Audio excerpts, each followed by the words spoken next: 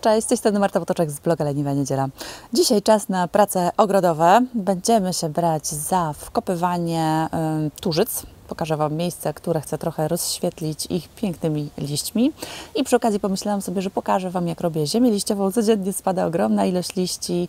Pokażę, jak w bardzo prosty sposób przygotować sobie ten świetny dodatek do ziemi. Zapraszam na ten odcinek.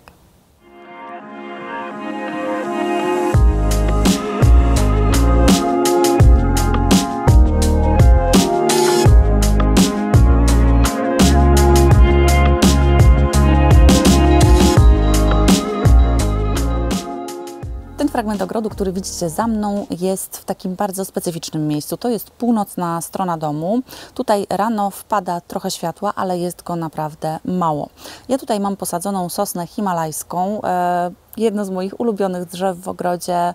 Tak jak nie jestem ogromną fanką sosen, ponieważ pylą, jest ogromna ilość zielonego pyłu wiosną, która zostaje nam bardzo często na parapetach, na tarasie i jedną sosnę już usunęłam z tego względu. Natomiast ta sosna himalajska jest po prostu tak piękna, ma tak przyjemne w dotyku te igły.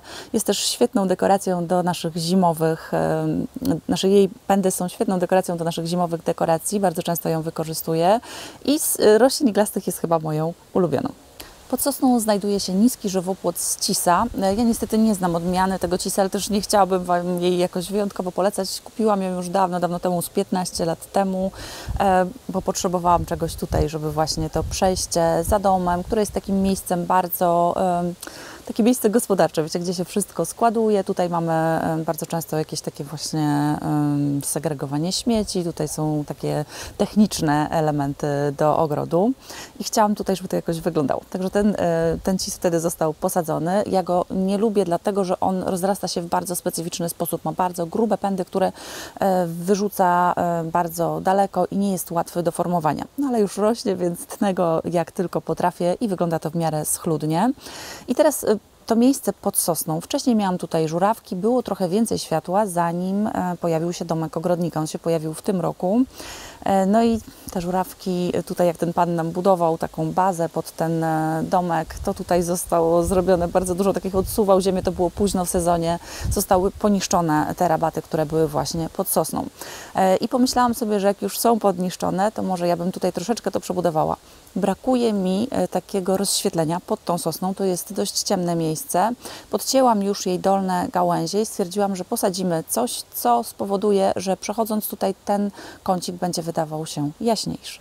Ostatnio rozmawiałam przez telefon z Anitą z Zielonego Eksperta i tak sobie właśnie rozmawiałyśmy, że mam taki kącik, który mnie martwi, chciałabym tutaj czymś to rozświetlić i w sumie mój pomysł na początku był taki, jak było tutaj wcześniej, czyli miały to być jasne żurawki. Ale Anita powiedziała, może spróbujesz z turzycami. Turzyce to nie są trawy, chociaż tak wyglądają, to są byliny trawopodobne i powiedziała, że skoro to jest miejsce półcieniste, powinnam z nimi spróbować. One są świetnym taką rośliną zadarniającą i te ich liście zostają takie też przez zimę. Mogą oczywiście trochę podmarzać, wtedy po prostu wycinamy pojedyncze źdźbła. Nie robimy tak, że ścinamy je tak jak na przykład miskanty całkowicie. Także tutaj ta roślina powinna cieszyć kolorem przez cały rok. W większości miejsc w Polsce ona jest mrozoodporna. Jeżeli u Was są jakieś bardziej srogie zimy, to można ją obsypać korą czy kompostem, żeby ją tak troszeczkę uchronić przed tymi ogromnymi mrozami. To miejsce, które będę obsadzać, jest bardzo trudnym miejscem. Mamy teraz poprowadzone tutaj linie kroplujące, więc nie będzie problemu z nawodnieniem. Te miejsca, w których te trawy posadzę, dostają też światło. To nie jest tak, że tutaj jest całkowity cień, ale powiedziałabym, że to jest coś pomiędzy półcieniem a cieniem.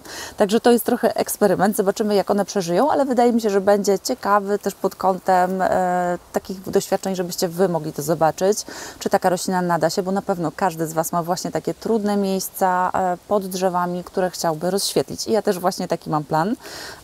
Tutaj przy domku, który jeszcze będzie malowany, mamy posadzoną też hortensję pnącą.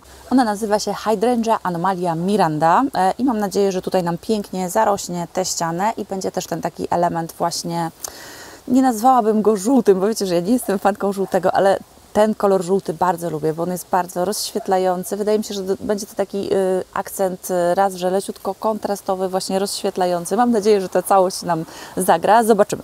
Jest to bardzo ciekawy eksperyment. Już się boję, słuchajcie, wkopywania tego tutaj w ziemię, bo tego kawałka ogrodu naprawdę nie ruszałam. Obawiam się, że tam mogą być jeszcze resztki włókniny. Także zobaczymy. Wezmę się za kopanie. Dodam oczywiście ziemi z worków, kompostu. W opisie tej rośliny przeczytałam, że ona nie ma wysokich wymagań, jeżeli chodzi o żyzność gleby i udaje się też na glebach średnich, ale ja wiem, że jak doda się trochę tego dobrego materiału, to zawsze rośliny reagują na to dobrze, w szczególności te, które mają ozdobne liście. Myślę, że nie zaszkodzi jej dodanie właśnie dobroci, bo wydaje mi się, że tutaj oprócz nawożenia mineralnego jakieś było minimalne ściółkowanie w poprzednich latach. Także taki punkt mojego ogrodu, który zdecydowanie jest najmniej żyzny. Słuchajcie, stwierdziłam, że skoro będę kopać i jest ryzyko, że gdzieś tam może pojawić się włóknina, to przetestuję sobie, mam taki świder. Zobaczymy, jak mi się będzie tym kopało. Wyciągnęłam też z domku ogrodnika nawóz, po prostu patrzę, co mam, więc nie jest to jakiś nawóz dedykowany. To jest organiczno-mineralny z Sumina, bio nawóz. Dodam troszeczkę do dołka, ale tak, żeby korzenie teraz tego nie dotknęły, żeby one tam dorosły dopiero za jakiś czas do tego naszego nawozu, bo nie chcemy, żeby ruszyły w tym momencie, ale jak będą się rozrastały w sezonie, to pod spodem za chwilę, kiedy w nowym sezonie te korzenie będą się rozrastały, dotrą do dobrego jedzonka.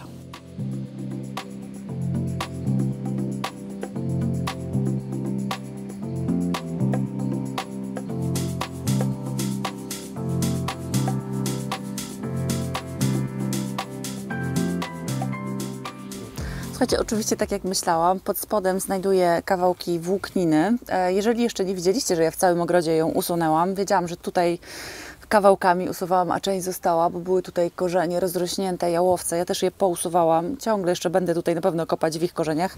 Zobaczcie, to jest 15 lat włókniny. Ona nawet ani tyci się nie rozłożyła i mam nadzieję, że jak teraz uda mi się tutaj je powyrywać, to też te rośliny oczywiście będą rosły lepiej. Najgorsze są takie kawałki, w które się wchodzi i są rozrośnięte stare rośliny, bo tam zrywanie tej włókniny to jest po prostu mordęga. No ale cóż, dzisiaj takie to zadanie przede mną. Ruszam dalej, wkopuję, sadzę trawy, działam.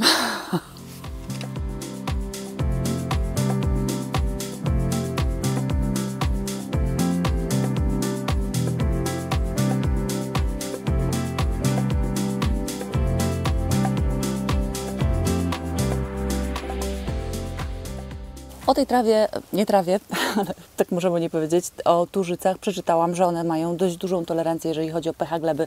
Dlatego odważę się i posadzę ją pod sosną, która na pewno będzie miała tendencję do lekkiego zakwaszania gleby. Tutaj dodałam sobie, tak jak Wam mówiłam, głęboko w dołek nawozu, ale tak, żeby korzenie w tym momencie nie dotykały tego, tylko dorosły sobie za moment do tego. Dobrze rośliny byłoby namoczyć przed sadzeniem, jak każdą roślinę. Moje nie są, ale zaraz je bardzo dokładnie podleję. No i nic, wsadzamy dokładnie na tym samym poziomie, na którym były w swoich doniczkach. Wkopujemy leciutko, uklepujemy, podlewamy. I tyle, i aż tyle. Jak ja pomyślę sobie, że ja muszę każdy ten dołek tutaj wykopać, powiem Wam, ogromna jest ta różnica, jak się patrzy na te rabaty, które mam już od lat z usuniętą włókniną, z dodawanym co roku kompostem, w nich kopanie to jest po prostu czysta przyjemność, a tutaj przypomniało mi się, jak to było, zanim ten kompost na moje rabaty zaczęłam dodawać. No nic, trzeba pracować z tym, co się ma. Ja do moich turzyc wrócę za chwilę, bo czuję, że tu czeka mnie jakieś godzina lub dwie czołgania się pod drzewem. Nie będzie to super film, jak będę to robić. Zabiorę Was teraz na trawnik i pokażę Wam, jak robi się ziemię liściową. Nie wiem, jak Wy zajmujecie się liśćmi w Waszych ogrodach. Można oczywiście je grabić i staram się to robić w miarę regularnie. Do grabienia, słuchajcie, najlepsze chyba są grabie takie wachlarzowe. Ja tutaj mam już wieloletnie grabie z Fiskarsa. Te są ok, ale miałam kiedyś jeszcze lepsze, takie pomarańczowe i chyba je sobie dokupię tej jesieni, bo wydaje mi się, że one też dużo lepiej wygrabiały takie drobne listki.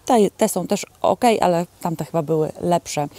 Oczywiście oprócz grabi można po prostu ustawić kosiarkę na wysokie koszenie. Ona wtedy nie będzie kosiła trawy, a będzie wciągała liście.